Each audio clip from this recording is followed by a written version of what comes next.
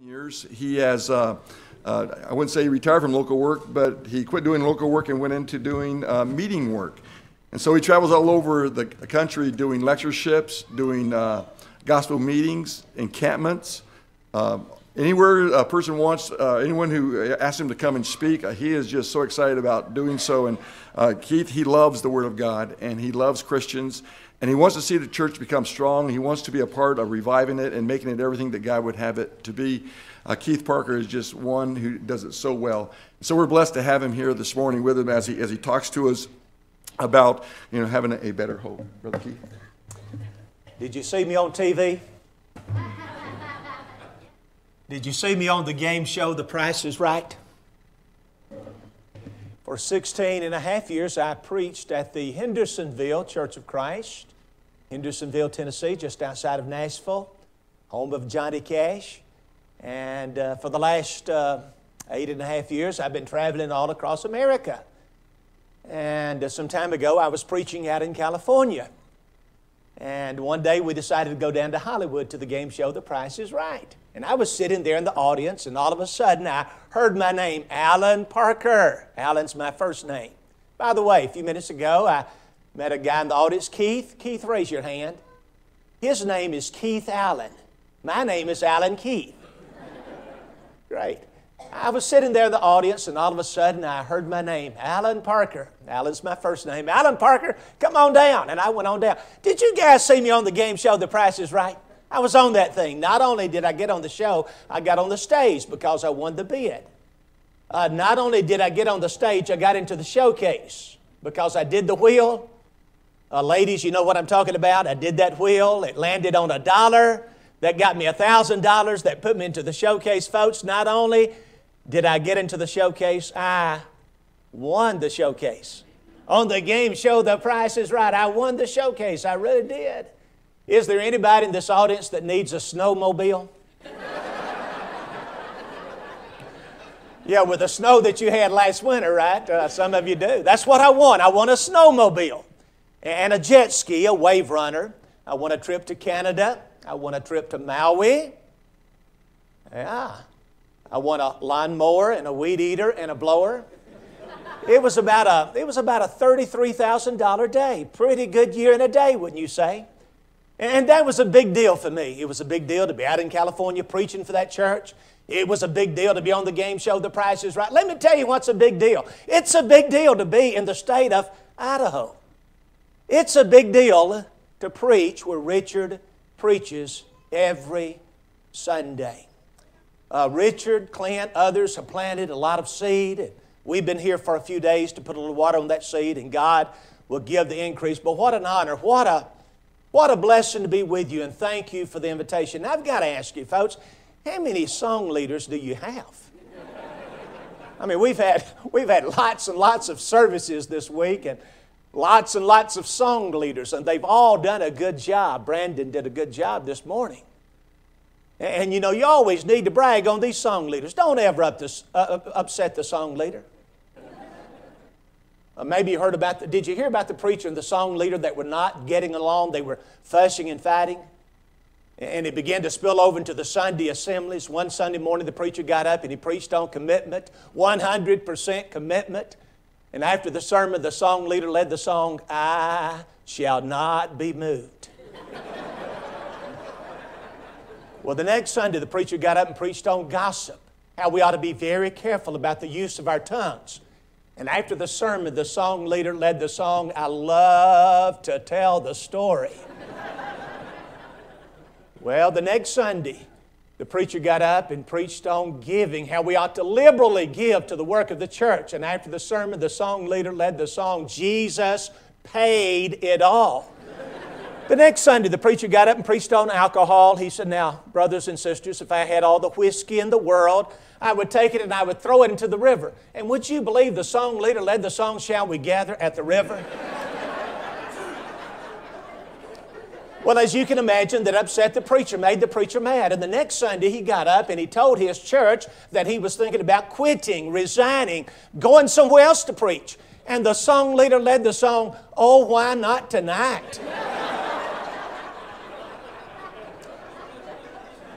Well, as you can imagine, the preacher quit. He resigned. And the last Sunday he was there, he got up and he said, now, brothers and sisters, it's Jesus who's brought me here, and it's Jesus who's taken me away. And with a big old smile on his face, the song leader led the song, What a Friend We Have in Jesus. So you never want to upset these song leaders, brag on these song leaders. And this is not only a warm church, a friendly church, but this is a very gifted, very talented church. And again, from our hearts, the speaker's hearts to you, thank you for the invitation for this weekend. Several years ago, I was studying the Bible in a Bible class with some students. Had 85 students in this Bible class. And I asked this question. I said, if Jesus were to come right now, or if you were to die, would you go to A, heaven, B, hell, C, I do not know, or D, neither heaven or hell? Guess what the number one answer was? Yeah, C, I don't know. 3 in that Bible class of 85 students, most of whom members of Churches of Christ, said, neither heaven or hell.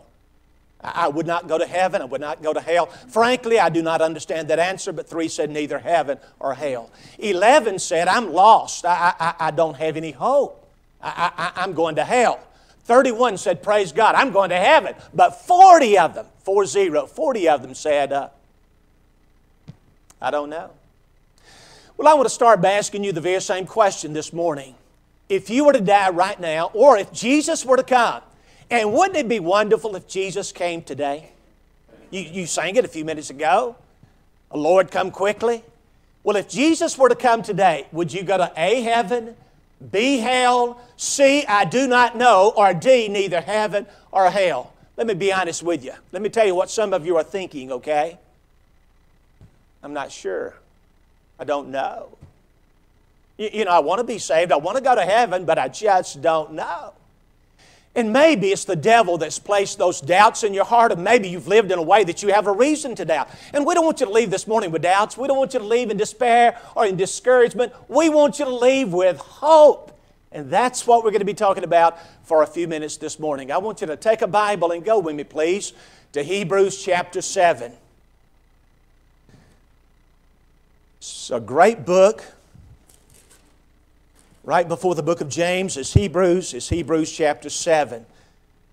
And focus in on verse 19. They've asked me to talk about verse 19. For the law of Moses, made nothing complete or perfect, but the bringing in of a better hope did, by the which we draw nigh. By this hope we draw close, we draw nigh unto God. There's a word that's mentioned here in Hebrews chapter 7 that I want you to notice. And of course, the word that I'm talking about is this one. It's the word hope. Hope. Do you have hope? Do you have hope? Look back to chapter 6. It's mentioned not only in chapter 7 and verse 19, it's mentioned in chapter 6 and verse 19. Verse 19 of chapter 7 and verse 19 of chapter 6. Concerning this hope, the writer said, which hope we have as an anchor of the soul, both sure and steadfast. The word hope carries with it 2 ideas. You need to understand this. First of all, it carries with it the idea of desire. If you hope for something, you want it. You really, really want it. You desire it. It also carries with it the idea of expectation. You not only want it, you really expect it. Let me illustrate what I'm talking about. You probably would never ever say, I hope to get sick. Is there anybody in this audience that hopes to get sick? You would not say, I hope to get sick, because you don't want to get sick, right? Now, you might expect to get sick. There may be some sick people in your family. You may have come in contact with some sick people. But you would not say, I hope to get sick, because you don't want to get sick. You probably would not ever say, I hope to get fired. Do you hope to get fired? You may have messed up at work. The boss may have been looking at the wrong time. You may expect to get fired, but you don't want to get fired. On the other hand, you probably would never ever say, I hope to be a billionaire. Do you hope to be a billionaire? Well, you might want that. You might want that. But you probably down deep don't expect that. you probably would never ever say, I hope to go to the moon. You might want to go to the moon. You might want to be an astronaut, but you probably down deep don't expect to go to the moon. It's desire coupled with expectation. You really, really want it, but you also really, really expect it now. I know you want to be saved. You want to go to heaven. I mean, you would not be in church on a Sunday morning unless you really wanted to go to heaven. But honestly, by God's grace, do you expect to go to heaven? Do you have hope? Well, what I want to do this morning, I want to share with you some reasons why we can leave with a smile on our faces and a song in our hearts and a leap in our steps. I want to share with you at least 3 reasons why God's people can have hope. In the first place, you have a Father. A Father. You're in Hebrews chapter 6. Go back to verse 10. Check out verse 10. For God the Father. What kind of Father? Well, He's not unjust. He's not unrighteous to forget your work and labor of love. God knows what you've been doing. God knows your heart. He knows your ministry, which you have shown toward His name, in that you have ministered or served the saints, and you keep on serving. How many baptized believers do we have in this audience? If you believe in Christ and you have put on Jesus in baptism, be proud of it. Look around, folks. That's most of us. I have some good news for you. I have some good news. You have a Father that's crazy about you. He loves you. You say, Keith, my father abused me when I was a kid. I'm not talking about your father. You say, my father, a good father, well, he ran off with another woman, left mom to struggle with his kids. I'm not talking about your father. I'm talking about your Father. You have a Father that loves you. I want to share something with you that literally changed my life. It literally changed my life. It's a very simple thought. But when this thought occurred to me many, many years ago, it changed my direction. It changed my mood. It changed my life. And it's a very simple thought, and the thought is this. My father. Now, I lost my father, my daddy, 4.5 years ago. I miss him every day. If your daddy is still living, do yourself a favor. Go out of your way to tell him, Dad, I love you. I wish that my father, an elder of the church, I wish that my father was still here so that I could say, Dad, I love you. But I'm not talking about my father. I'm talking about my Father. My Father is so good. He wants me to go to heaven even more than I want myself to go to heaven. Let me say it like this. Your Father is so good, He wants you to be saved even more than you want yourself to be saved. Do you want to be saved? You just missed a wonderful time to say amen. So I'll give you another shot, okay? You want to be saved? Amen. Go to heaven? You say, go to heaven? More than life? Sure, I want to go to heaven. See, that's a great desire. But no matter how fired up you become, no matter how strong your desire is to go to heaven, you can read and study your Bible every day. You can get down on your knees and pray 17 times a day. You can get out here and knock on doors and set up Bible studies and talk to your neighbors and friends about heaven and about Jesus. But I'm telling you, folks, no matter how strong your desire is to go to heaven, no matter how fired up you become, there's a God in heaven who loves you. He's crazy about you. And He wants you to be saved even more than you want yourself to be saved. And that's the goodness of God, and that's good news preaching the goodness of God. Let me ask the fathers, the daddies of this audience, daddies, do you want your own kids to go to heaven? I have 3 kids. I have 4 grandbabies. You think I want my children to go to heaven? More than life. More than life. Sure, I want my kids to go to heaven. And you know, if I want that for my kids, don't you know the Heavenly Father wants that for His kids? See, God is not against you. He's for you. And if God be for you, who can be against you? Romans 8 and verse 31. I'm telling you, you can leave today with hope, a smile on your face and a song in your heart, a leap in your step. Because number one, you've got a Father, a God that knows who you are, knows your ministry, your service, knows your heart. You have a Father who is crazy about you. Let me give you the second reason why you can leave today with hope. In the second place, you have a Lord that lifts you. Number one, a Father that loves you. And number two, a Lord that lifts you.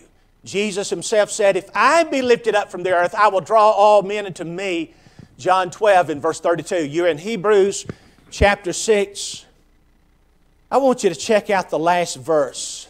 The last verse. Who do you see in verse 20 of Hebrews 6? What name? You see a long name by the name of Melchizedek. But what about before Melchizedek? Jesus, the forerunner. You see that? The high priest. You have a Lord that lifts you. I want you to imagine.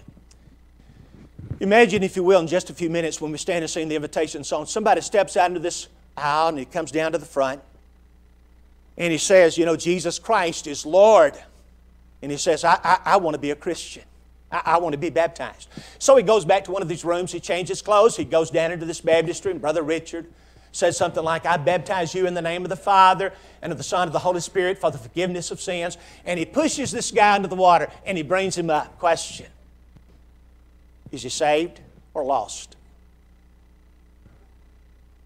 No doubt about it, right? I mean, sincerely from the heart, he believes in Jesus. He makes that good confession, Jesus Christ is Lord, Romans 10, 9 and 10.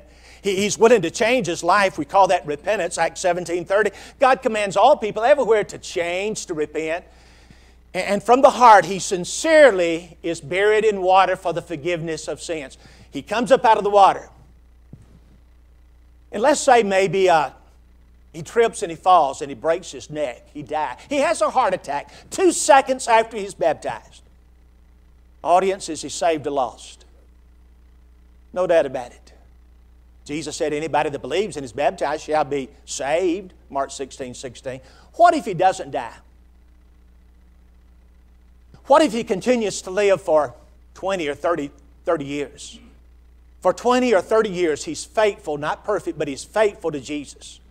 For 20 or 30 or 40 or 50 years, he serves the Lord as a Christian, and then he dies. You know what some of us have come to believe?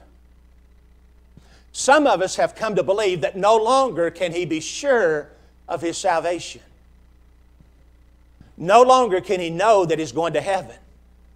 And brethren, by implication, we have said that the new babe, the new Christian, the newborn babe has more assurance than the child of God that lives for Jesus for 20 or 30 or 40 or 50 years. And by implication, we have said that the longer you live for Jesus, the less assurance you have.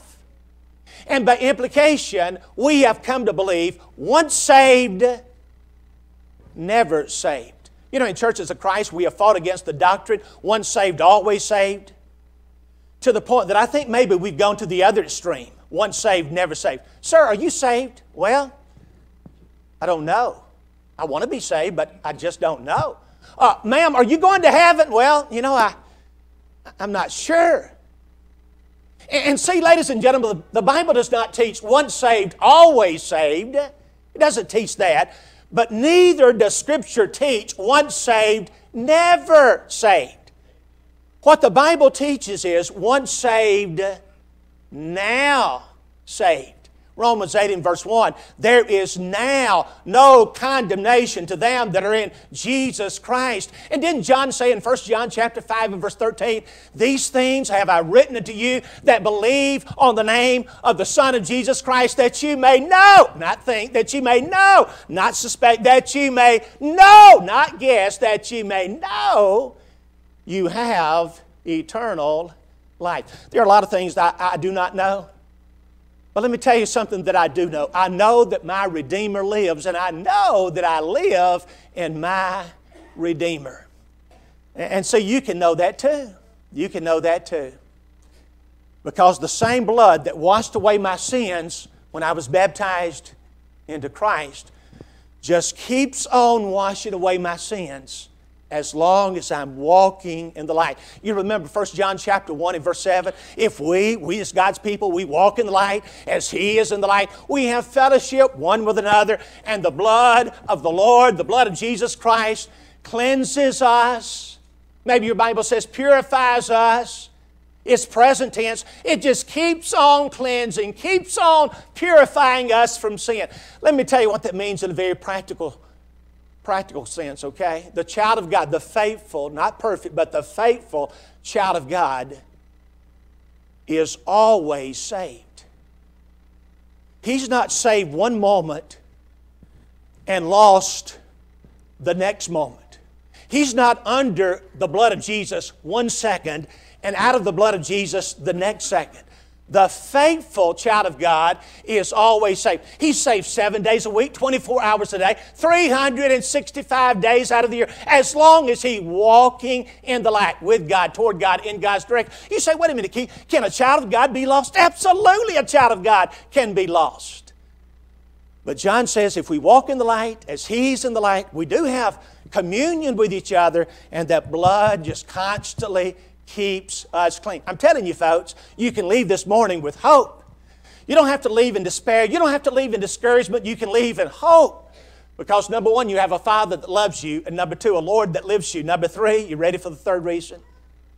Reason number three, you have a Spirit, a Holy Spirit that lives in you. You're in Hebrews chapter 6. Glance back to verse 4. Who do you see in verse 4? The writer is talking about Christians. Christians were made partakers of the who? Audience. Do you see that? My Bible says Holy Ghost. Maybe your Bible says Holy Spirit. Holy Spirit. As God's people, we are made partakers of the Holy Spirit. So number one, a Father that loves you. Number two, a Jesus, a Lord that lives you. And number three, a Spirit that lives in you. Everybody look up here. Everybody look. You see this body? This 6'3", 200-pound body? You know who lives in this body? Not only do I live in this body, the Spirit of Keith lives in this body, but the Holy Spirit lives in this body. You say, Keith, how do you know that? The Bible tells me so. 1 Corinthians chapter 6 and verse 19. Do you not know that your body is the temple of the Holy Ghost? If you're a baptized believer, when you were baptized, three wonderful things happened to you. Number one, your sins were washed away by the blood of Jesus. Number two, you were added to the family of God. We call the family of God the church. Acts 2:47. God added to the saved, those who were being saved. He added to the number, the church, those who were being saved. And then number three, when you were baptized, not only were your sins washed away and you were given a very special gift, the gift of the cleansing remission of sins that added to the church, but you were also given a very special gift in the gift of the Holy Spirit. Acts 2:38. Didn't the Apostle Peter preach? We often leave this part out, but didn't Peter preach, repent and be baptized, every one of you in the name of Jesus Christ, for the forgiveness, the remission of sins? And we often stop there. It's not the end of the verse. He goes on to say, and you'll receive what?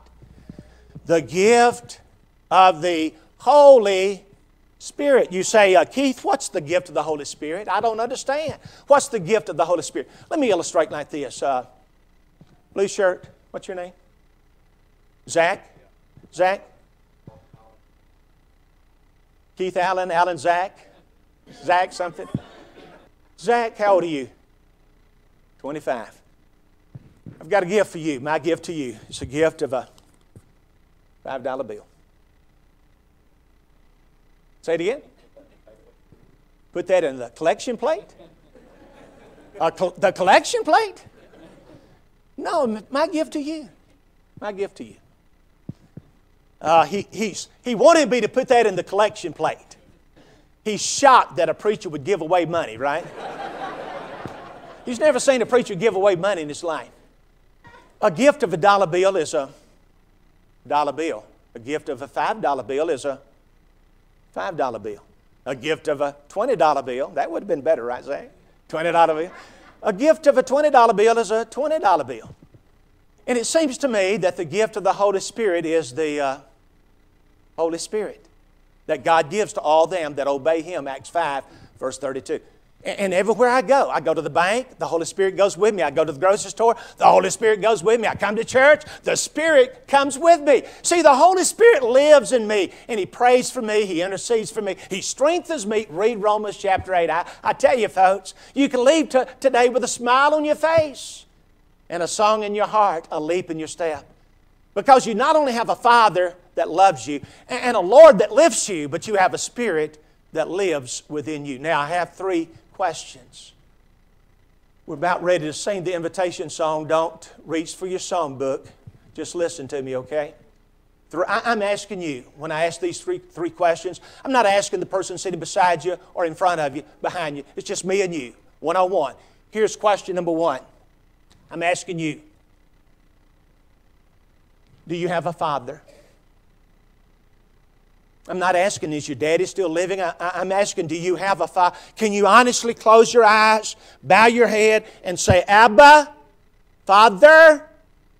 Is God your Father? Scripture says we're all the children of God by faith, for as many of us as have been baptized into Christ, we have put on Christ. Galatians 3, 26 and 27. Have you put on Christ? We have some people in this audience. You did not raise your hand a few minutes ago. You did not raise your hand to say, I'm a baptized believer.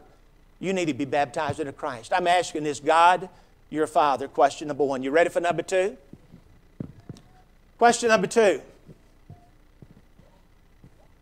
It's a very simple question, just me and you. I'm talking to you. Is Jesus your Lord? Is He your Lord? Jesus said, why do you call me Lord? And do not the things that I say, Luke 6, 46. Jesus said, Matthew 7, 21, not everyone that says unto me, Lord, Lord, shall enter, but he that is doing the will of my Father which is in heaven. I'm asking, is Jesus your Lord? Are you doing the will of the Father who's in heaven? Is He your Lord? Question number 3.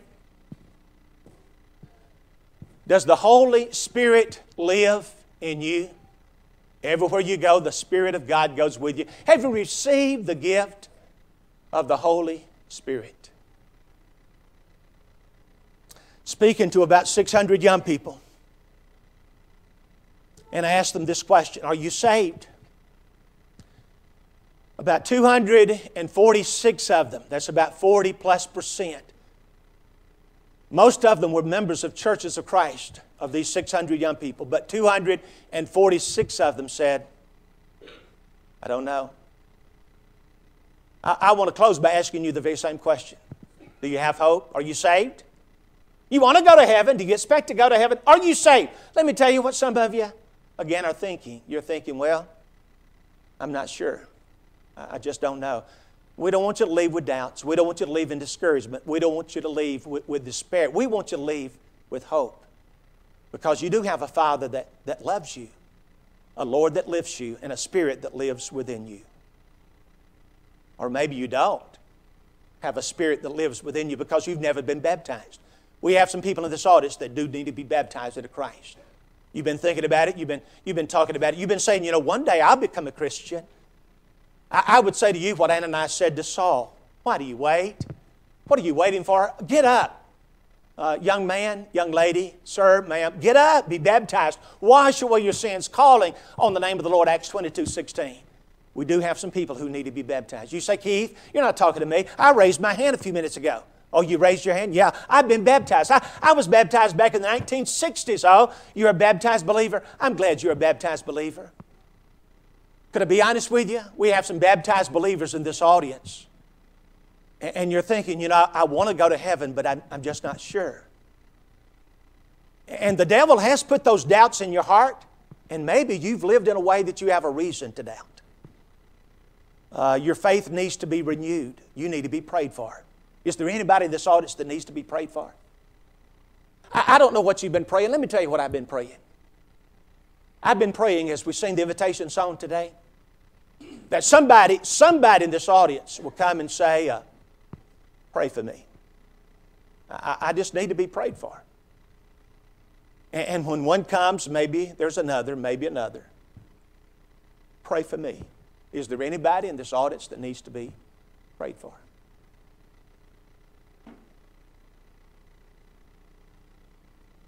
1 Thessalonians 5:17. All of us know that verse. 3 words. 1 Thessalonians 5:17. Pray without ceasing. Does anybody know 1 Thessalonians 5:25? Same verse. Same chapter. A few verses later, it has 4 words. 1 Thessalonians 5:17 has 3 words. Pray without ceasing. We all know that verse, right? Does anybody know 1 Thessalonians 5:25? It has 4 words. Here they are. Brethren, pray for us. Who said that? Wait a minute. Did somebody say Paul? The Apostle Paul? Paul said, brethren, pray for us. I read that and I think, wow. If Paul, the Apostle Paul, needed to be prayed for, what about me? What about you? Is there anybody in this audience that needs to come and say, as did Paul, pray for me? Pray for us. Satan will do everything that he can to stop you. But Jesus died to call you. Will you surrender to the call? Would you claim your hope? You need to be baptized? Come on. You need to be prayed for, my brother, my sister. Don't leave today thinking, you know, I should have responded. Why don't you lead the way? And who knows, if you come, I'm convinced others will come too. You need hope? Come today. Why don't you lead the way? Let's stand and sing.